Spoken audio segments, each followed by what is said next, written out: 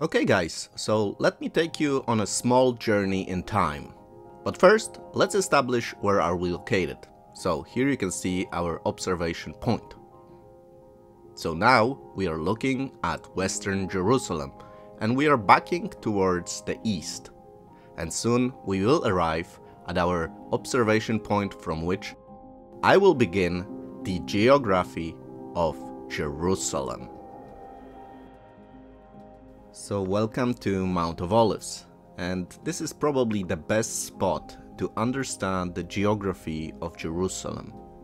And I'm not talking only about the modern Jerusalem, I'm also talking about the ancient Jerusalem and its roots. So here you can see where the city of David is located, because this is the beginning of Jerusalem. So let's look at it a little bit closer. Can you see the white stones? This is the ancient Milo, an amazing structure that was discovered. Here's a better view of it, and according to an archaeologist, Eliat Mazar, on top of Milo, the Palace of David stood. There are remains of a huge structure found on top of this. And here is my reconstruction of Jerusalem during David's reign. You can see where the Milo is and the Palace of David. Today, you can visit the city of David and travel in time thousands of years. It's an amazing museum and I highly recommend seeing it. It's very beautiful there, but also the history that you find here is amazing. Here's a close look at Milo again. We read about this amazing structure in 2 Samuel 5:9. Here you can read the biblical reference to this amazing structure. One of the greatest attractions of the city of David are the ancient tunnels. Thanks to archaeology, we can finally understand how David conquered the great city of Jebus and created the capital of Israel. David's warrior, Joab, probably used one of those tunnels to enter the well-fortified city and conquer it for David. Before those tunnels were discovered, nobody really believed that this story is true. Today, you can travel those same tunnels and imagine this biblical story by yourself. But that's not all. You see, there is another tunnel built by King Hezekiah himself. It's a wet tunnel. And at the end of it, there is an amazing story.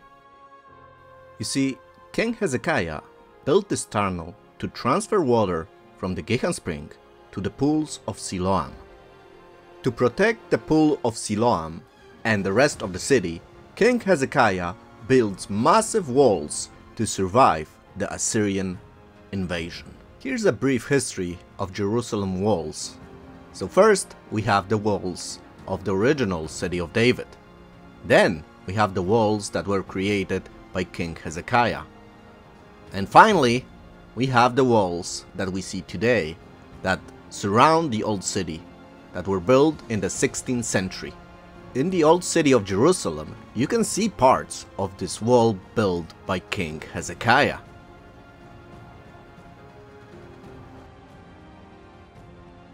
But let's return to the pool of Siloam. You see this big pile of dirt here? It's gone, and they just started new excavations on the pool of Siloam.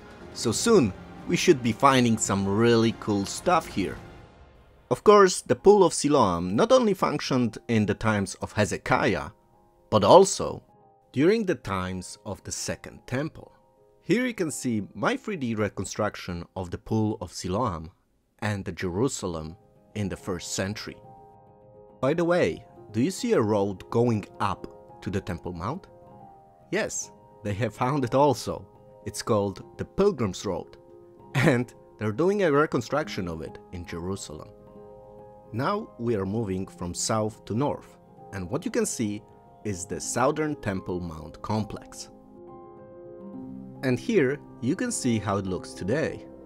Below us is the city of David, and in front of us, a true jewel of archaeology.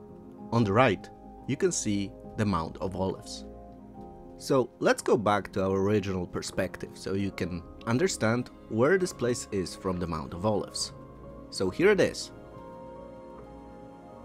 This place is actually a huge archaeological park that you can visit yourself. Here you can see where it is located in reference to the Western Wall. When you enter this museum, you will be able to see huge stones that were thrown down from the Temple Mount on the 1st century street. Here you can see exactly where this pile of huge stones is located.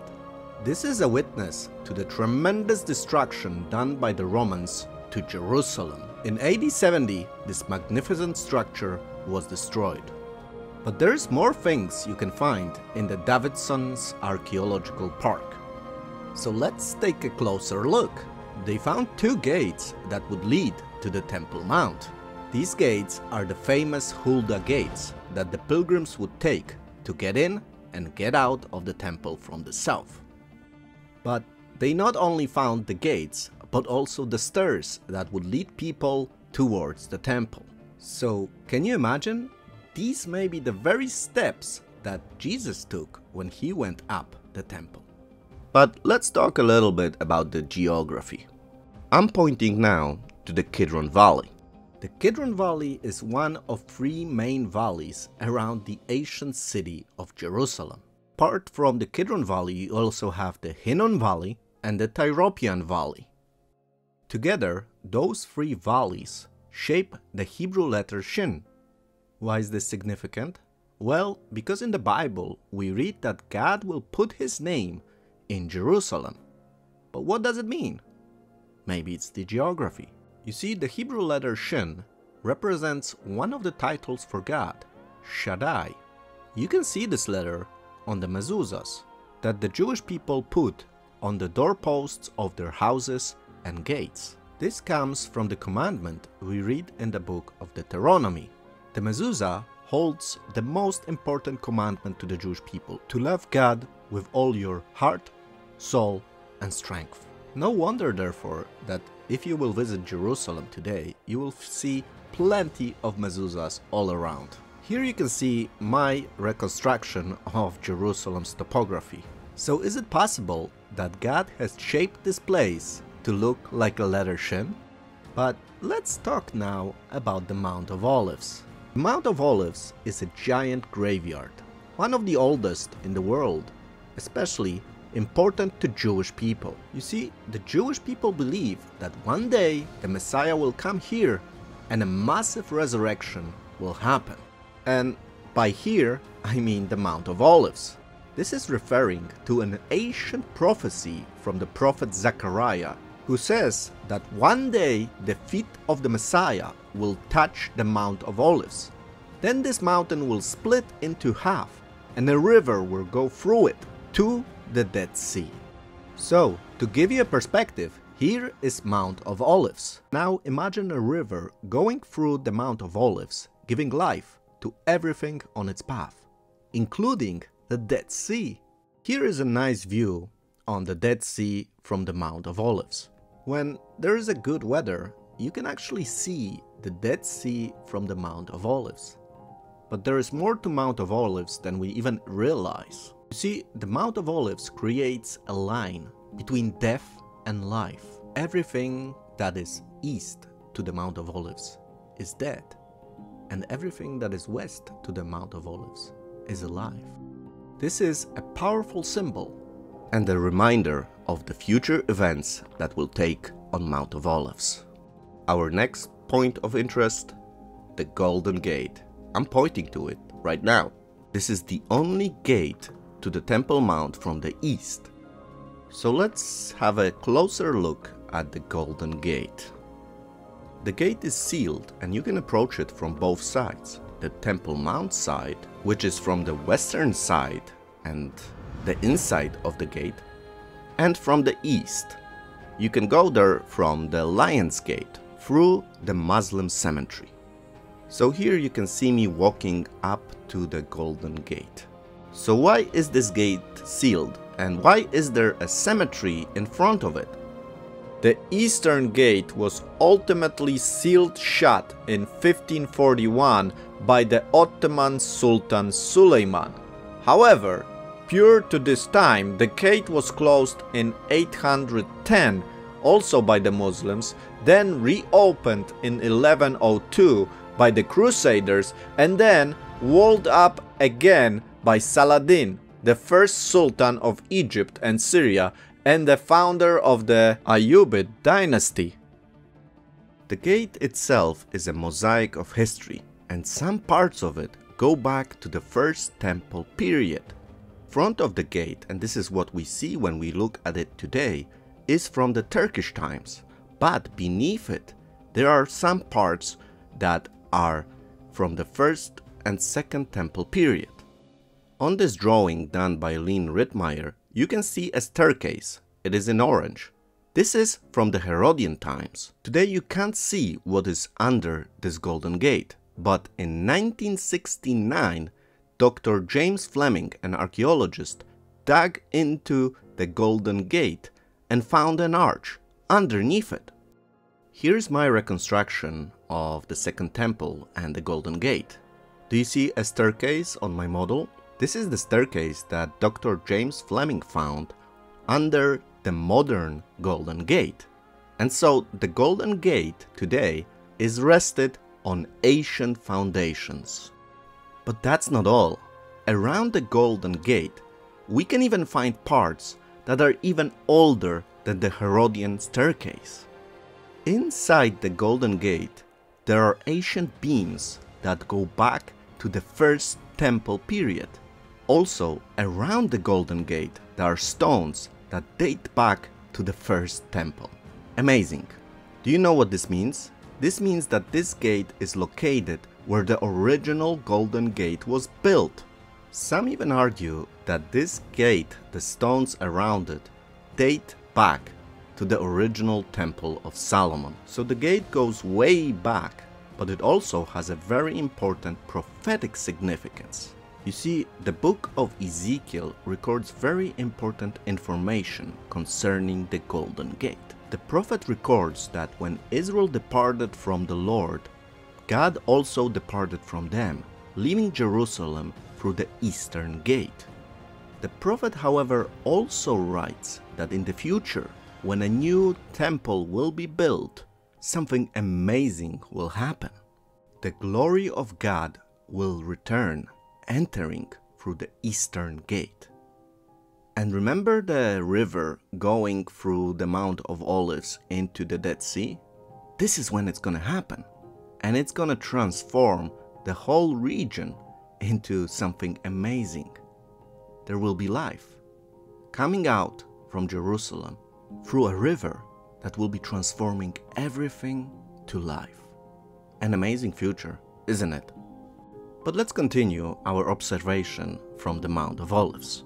From the Mount of Olives, you can also see several churches. Those churches are connected to specific events or people from the New Testament. The first church we'll talk about is the one with the golden domes.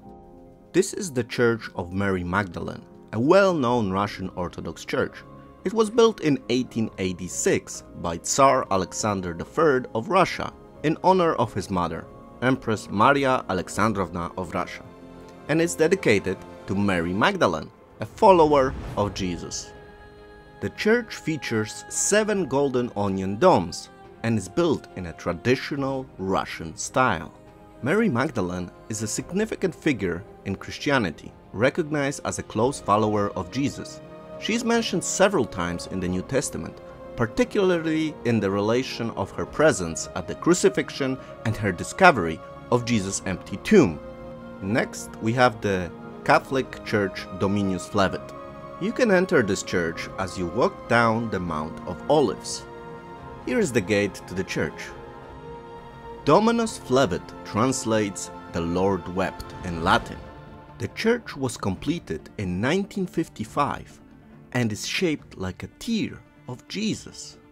And so the church remembers the very famous event of Jesus weeping over Jerusalem, as he knew that it will be soon destroyed. While the church itself is relatively modern, the site it sits on is of significant archaeological interest. During construction, Ancient tombs and artifacts dating back to the Canaanite period were discovered, indicating that the Mount of Olives has been a site of human activity for thousands of years.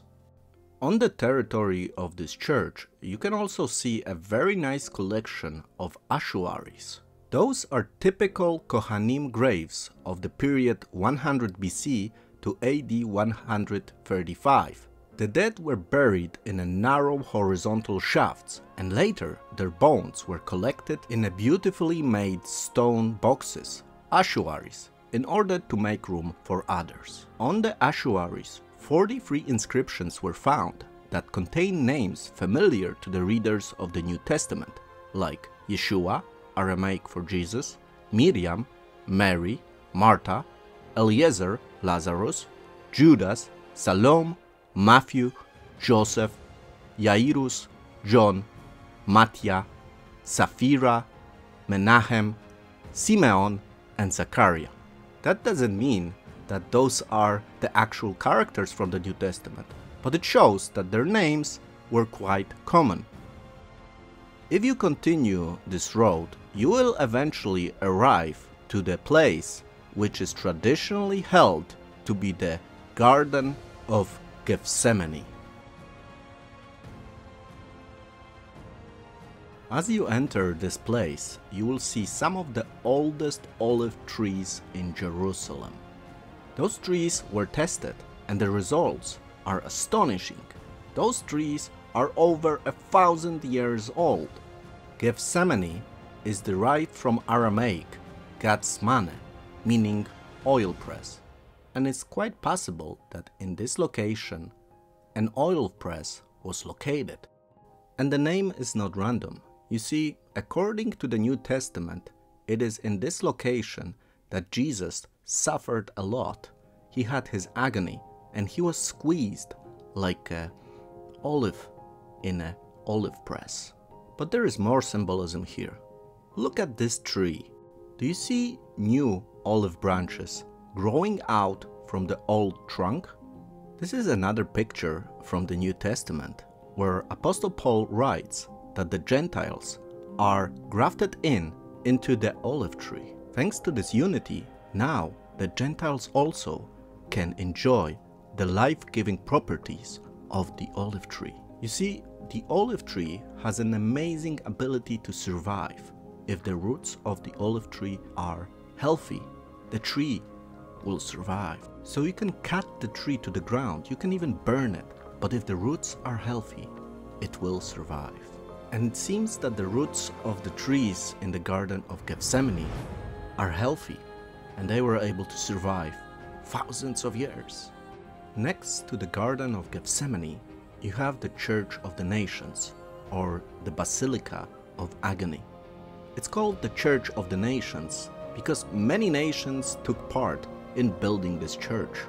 In this location, you will also find the rock upon which it is believed that Jesus prayed before he was arrested and crucified. And it's quite symbolic that also upon this rock, the church is created.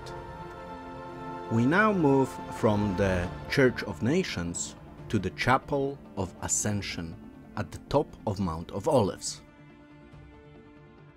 The chapel is part of a larger complex consisting first of a Christian church and monastery, and then an Islamic mosque. It is located on a site traditionally believed to be the earthly spot where Jesus ascended into heaven after his resurrection. It houses a slab of stone believed to contain one of Jesus' footprints. Thank you for your attention. I hope you enjoyed this tour of Mount of Olives. If it's the case, please leave a like and subscribe to the channel. You can also support the channel by becoming a patron. I'm leaving a link to the Patreon page for you to check out. You'll find the link in the description of this video. If you enjoyed the 3D renders, I am also setting up a shop on my Patreon page so that you can purchase them if you like them. Also, please don't forget to subscribe to my Facebook page. On the Facebook page, I post additional renders and art that you can find interesting. I will leave a link to the Facebook page also in the description of this video. You don't like Facebook? No problem. I also have an account on X, so you can subscribe there and follow me from there. This can help you to stay up to date. I'm leaving a link in the description. So once again, thank you for watching, and I wish you a good day and shalom from Jerusalem.